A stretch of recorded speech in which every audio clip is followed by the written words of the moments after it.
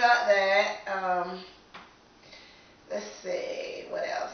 I'm very happy today.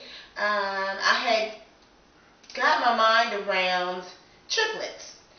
So, you know, it's like if it is triplets, it's a blessing.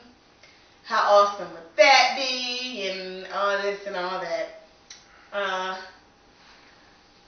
So we went in today, and everything looks good. I was having a little bit of pain and tenderness here in the center yesterday. Well, come to find out, they don't see any cyst, so they believe it was probably the cyst popping. They said there's some fluid behind my cervix, and they said they believe that's probably from the cyst popping. My cervix looks good. It's nice and closed, so all that looks good. So we get in there to get the ultrasound, and there was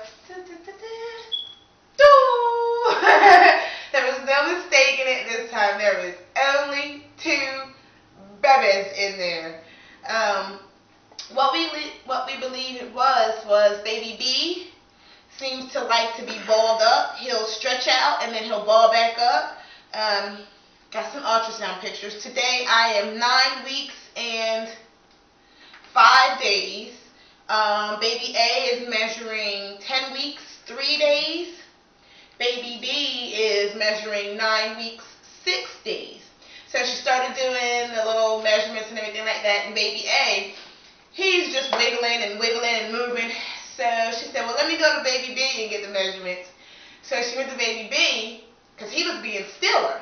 And as soon as she got over there to him, he said, and he started moving and wiggling around. And both of them were stretching their arms and their legs, and it was just amazing. Both of their heartbeats are still in the 160s, 170s. All of that looks good. So let's show you the pictures. Which one are you looking at first, honey? Okay. This is my baby A. Kind of looks like he's giving people the finger.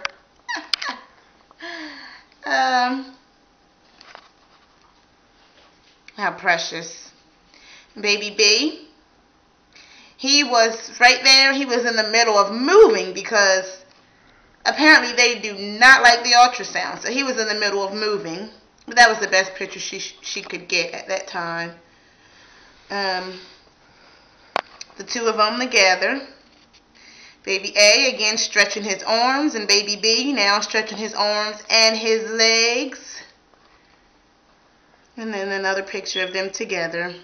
Getting that on. At this time, it looked like he was trying to get his hand to his mouth. And then he was going back down into his, back down into his little ball thing. So that's the babies. And let me show you the belly. Can you see the belly, honey?